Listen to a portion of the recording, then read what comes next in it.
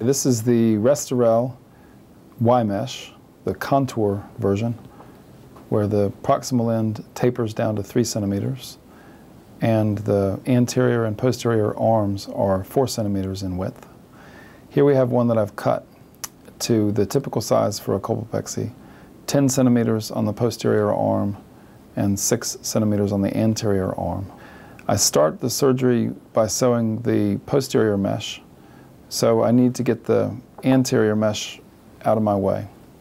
So to do so, I just fold the anterior mesh back towards the proximal arm and put a loose stitch that will keep it there, holding it in place. So just a simple knot is all you need.